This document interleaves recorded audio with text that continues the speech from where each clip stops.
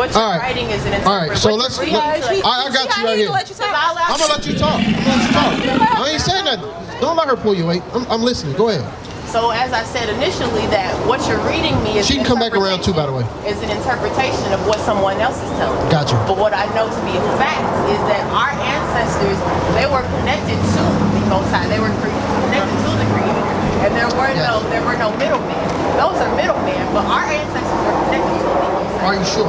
No, I'm not going to disagree with our ancestors was. I want to adjust a few points before we keep moving. Women up here? But peep this out. Like I said, don't get distracted. But you too, sister. I don't disagree with the fact that our ancestors were connected to the Most High. But we always had a mediator. After Abraham, we had a mediator. Why? Because we went into sin. But I want to address that first point. You said the earth is millions of years old, correct? Where did that study come from? Then we'll move the goalposts. Let's address that first. So I don't have any statistical evidence on the origin of like things. I'm not gonna spit out a number because I don't know. Okay. What's your name, sister? I know that. You said you don't know. Before we move the goalposts, you said you don't know. What's your name? My name is Brittany. How you doing, Brittany? What's your name, sister? Now, I'm gonna ask you the same question. Where did that study come from?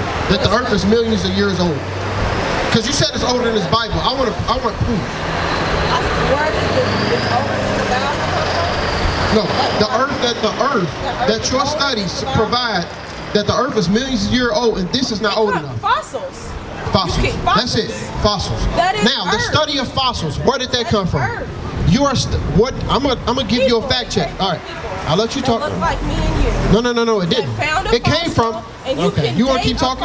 Did I give y'all? You didn't even let me finish my statement. That's why there's no women out here. Go ahead. Women are not out here because we're at war. We're protecting our sisters. Our wives are at home right now. Do you want our women out here trying to fight against oppression? No, our women are at home raising up a nation. That's why they're not out here. Now, do not let her distract you. I'll let her talk. I mean, she has her own. Go ahead. All right, so now it's my turn, correct? I gave y'all respect. Y'all studies came from carbon dating. That came from a white man. That is not our people. What did you say? Brothers was what? Connected to the Most High. But we lost that connection through not following the commandments, which made us his people. Watch this. Second Peter chapter 3 says, I want y'all to listen. Then we gonna dialogue. Like I said, we're going to try not to talk, but we're going to deal with order here. We are not. What I will not do is move the goalposts until we address and establish the answer. Carbon dating came from a so-called white man. We had the sources to prove it. Now, we're going to prove through our historical documents that the earth is however much old. Let's see what God said. Come on. 2 Peter chapter 3 verse 8. But be beloved, be not ignorant of this one thing. That one day is with the Lord as 1,000 years. What? 1,000 years. God said 1 day with the Lord is 1,000 years. 1 day with the Lord is with 1,000 years. Through historical documentation, we said the Bible supports 6,000 years. But who are we to say? The Bible says that. You understand? When was that Bible written? When was this particular Bible written? When was the first Bible written? What was that, 2,000 years ago? You sure? That's what I'm Is that a question? Are you talking about the William Tisdale Bible? Are you talking about the Septuagint? There's various.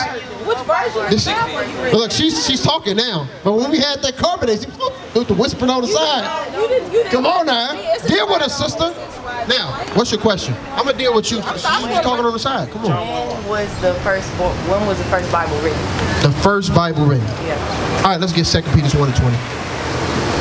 But hey, what's that 1 Peter 4:11 say? 1 Peter 4:11. Hey, somebody give me that finger of God scripture. And I want to touch on what you mentioned as well. Say again? When you said that women aren't fighting oppression, women are warriors. Don't misunderstand the question. Like I said, that's moving the goalpost. My question, she said, that's why y'all don't have sisters out here. I said, we, Israel United in Christ, and the men of this Bible, our forefathers never put our women out on the forefront. That's right. That's what I said. I didn't say women wasn't fighting oppression. Okay, now what I'm saying is that I think it's an illusion because there's a lot of women who have seen historically who were on the front lines of war. Women were warriors. Why? Why? Because the oppression is everywhere. No. Why did the women have to step out on the front? Because the war is everywhere. Where was the men at? I don't know where. The men were what? Through the Willie Lynch letter, I'm glad you brought that up. Through the Willie Lynch oppression method, they made the men emotionally weak but physically strong and made the women more independent without the men. Now, women can now be on the forefront.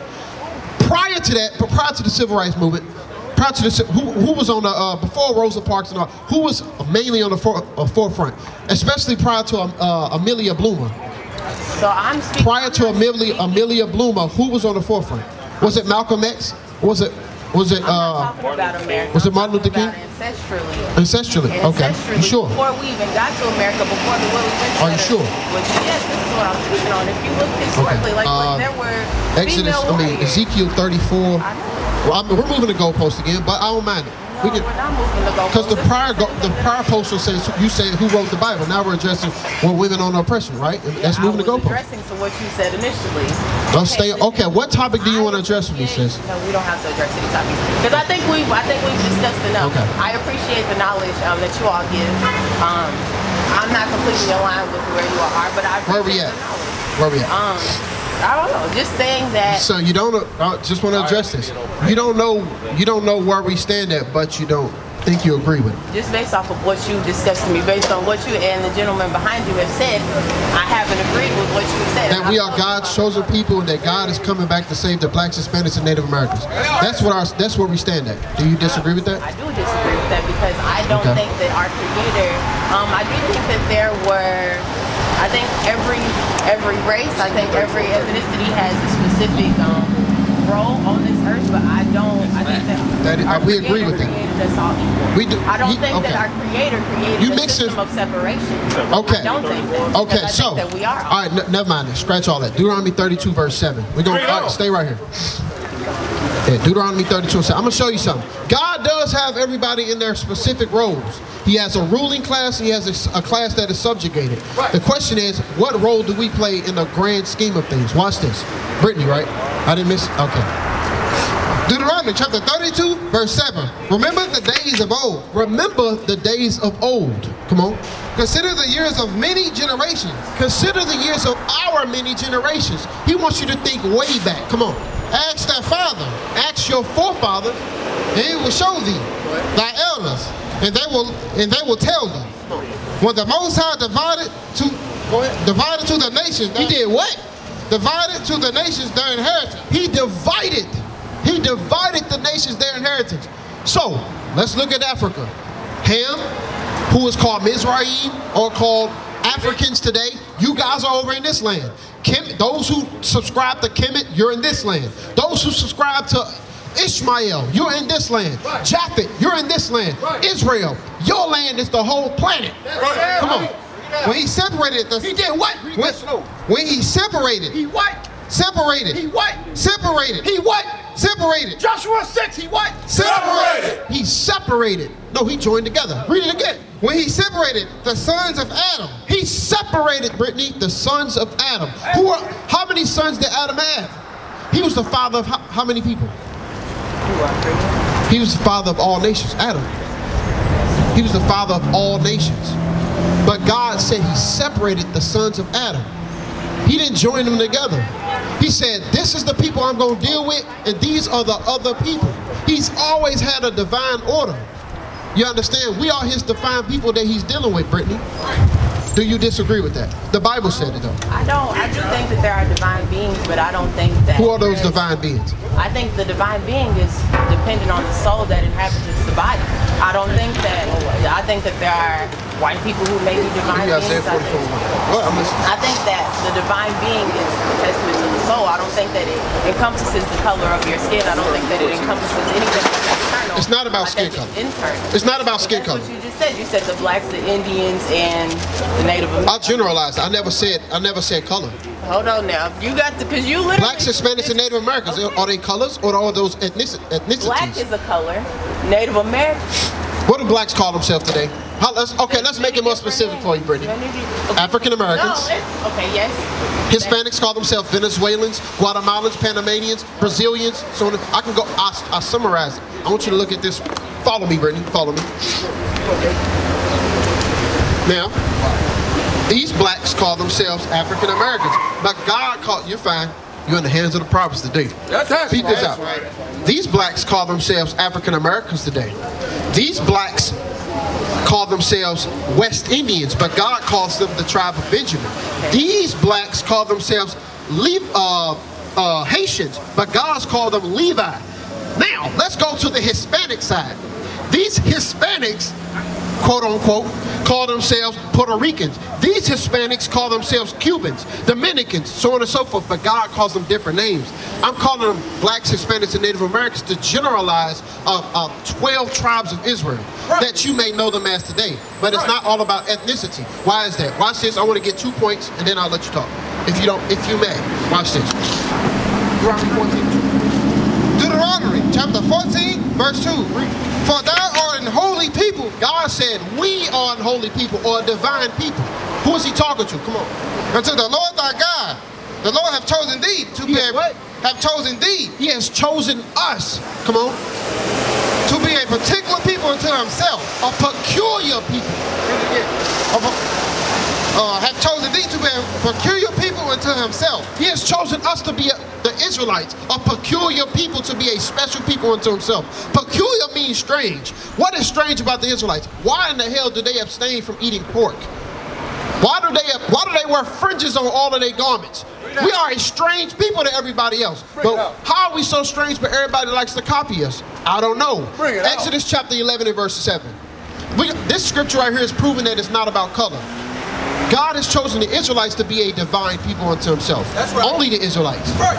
I can read Deuteronomy 1 and 1 and it's going to tell you who that book, the whole book of Deuteronomy is written to. But let's go into, is it about color, Brittany? Exodus 11 and 7. Exodus chapter 11, verse 7. Read. But against any of the children of Israel shall not a dog move his tongue. A dog can't move his tongue against the Israelites. A dog cannot move his tongue against the chosen people of God. Right. Watch this. Against man or beast. Against any of our beasts. If we have beasts dwelling in the land, somebody better not speak against our beast. Right. We got our little ox trailing or whatever, walking. Somebody walk up. God don't allow that. You understand? Watch this. That ye may know how that the Lord does put a difference between the Egyptian and Israel. Aren't Egyptians black? Bring it on. But the true Israelites are black.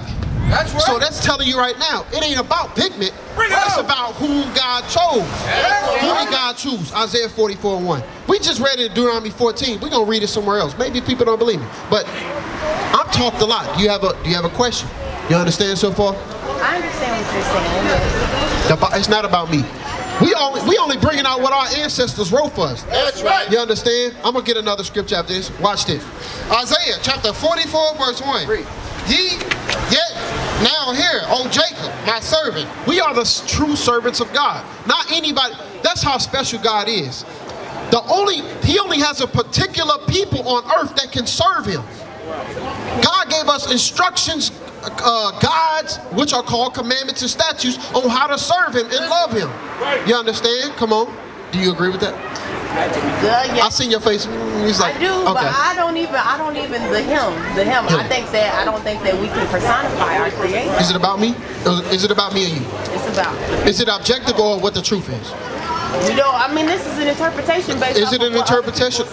But that's not the creator. The creator didn't say this is what this is. This is what this is. That's the interpretation. What you're giving me is an interpretation of what someone else is interpreting. How did you come to that conclusion? Because you're reading Deuteronomy. You're reading when you say the book, that's who's telling that story. That's not our creator, and that's how I believe. So I'm not going to. So when I say a book, I'm saying the writer of that book. Is that what? So is that how the Bible is to be interpreted? No. No, so the Bible is the person that's in that is in the book. That's not who's writing that. That's not it. Yes, the person who's writing down, but who gave the words? Who gave the inspiration? Who told them? Because at the end of the day, you misunderstand something. This ain't. I was walking down the street. Let me write down. I was walking down the street. This is, you're going to go into slavery and serve another people for years upon years. and this is what's going to happen, and you haven't experienced it yet. You understand? This is a book of prophecy which is now made history. That's why we kept telling you this is a history book. That's right. Deuteronomy, you know what? Cut everything. Deuteronomy 28 verse 16. Bring it up! Watch this. Yes. Give me that. Exodus chapter 31 verse 18. And he gave it to Moses. He did what? And he gave it to Moses. He gave it to Moses what? When he had made an end communing with him upon Mount Sinai. He made an end of communing, meaning having a conversation with Moses on the top of Mount Sinai, right? Come on. 2 tables of testimonies, tables of stone, written with the finger of God. Written with the finger of God. Written with the finger of God. Who wrote the commandments? God said, no, nobody can copyright this. I'm writing it with my own finger. That's right. You take them tablets and you take them to the people, my people. Now, Deuteronomy 28 verse 38. Now we about to get all history. You tell me what author on earth can write something about a future and it actually come to pass? I say future, but at that time, a prophecy. You understand? Watch this. Deuteronomy chapter 28 verse 38. 68. Deuteronomy chapter 28 verse 68. And the Lord shall bring thee into Egypt again. So he said he was going to bring a certain people into Egypt again. What is Egypt synonymous for? I think Officer went over it with you earlier. The house of bondage. And so I interpret Egypt as the land of black people. Is it about us or what the Bible says? This is what I've read. Okay, watch this. I don't have Exodus 20. right here to tell you. Okay, I got you. All right, watch this. Because every time we went into the land of Egypt, Brittany, we went into slavery. Every time we went into Egypt, well, sometimes we were fleeing from persecution, so we went into Egypt, thinking the Egyptians was going to side with us, but we're not the same people. Watch this. Exodus 20 and verse 2. Exodus chapter 20 verse 2. I am the Lord thy God, which have brought thee out of the land of Egypt, out of the house of bondage. Now, what did God, let's remove me and you out of this story right here. What did God say that Egypt meant? Brittany, let me get you out of bondage. Come on. She's taking you from the word of God. Give that mark. What's that mark? Give me that. No. Hey, Brittany. Give me that mark 414. Brittany. Hurry, Jonah, hurry. I'm going to leave you with this then, because I'm going to just give you the live situation. Mark 414. Yes. I'm going to help you out right quick. What's your name? What's your name again, sis? Tanisha. All right. All praise Tanisha. I'm going to show you something. The spirit that you're rolling in. I'm going to show you something before you leave. But before you leave, you're going to understand that God marked you. And he wanted to wake you up to who you are. I know that. Oh, you know that. All right, then you're going to know what not to do right now. Watch this. Mark chapter 4 verse 15. And these are they by the wayside. These are they by the wayside. Hi, wayside. Come on. Where the word is sown. Where the word is sown. The word is being given to you right now, Tanisha and Brittany. Come on. But when they have heard, when you have heard the word, Brittany, Satan cometh immediately. Satan cometh immediately. Tanisha came immediately. Satan cometh immediately. The spirit you're rolling in is not about me. It's what the Bible says, Brittany. Brittany, listen. The Bible says Satan cometh immediately when you heard the word. Once you just heard the word, she said, let me deliver you, nigga. She said, she put the food in your hand on the Sabbath and said, let me deliver you. Bring it out. To who? Out of oppression. Out of oppression. The next words is going to say that. Why do y'all we can go through this whole Bible. We can go through this whole Bible. We can go through the New Testament. Psalms 23. Hey, how about this? You want to go to Revelations? Give me Revelation chapter 22, verse 18. We're going to the last book of the Bible, just for you. She wants smooth. Hey, you got that book where I only got Psalms in the New Testament. Bring it up. We're about to cut you up with the last book of the Bible. Give me Revelations 21, verse 18. Watch this. We are the people of God. I'm going to show you something. You're going to hear this voice. You're going to get this. Watch it. 21 and 18. 21 and 18. Satan just came and took the word that was sown to you, Brittany. Right. Watch it. Revelation chapter 21, verse 8. But the fearful and the unbelieving and the abominable and the murderers and the whoremongers and the sorcerers and the idolaters and all liars shall have their part in the lake which burning with fire and brimstone. They didn't walk away, but I want everybody that's hearing the sound of my voice. If you don't repent, it's going to be fire and barbecue for that behind. We used to scream black power, while heroin was pushed. But at the end of the day, nothing's in vain. IUIC has been given a vision. The tents of Judah has risen. Many has attempted the mission, minor murmuring, omitting, and missing the mark. Just reading that he had the flame of fire in his eyes gave us the spark. We on Paul's mission. We out on the road, purple and gold, from Mexico, Cuba, Haiti, Ghana, Sierra Leone. 144,000 boots banging, concrete crackling. These are how men repented at heart. The scriptures is proof. IUIC, we deliver the truth.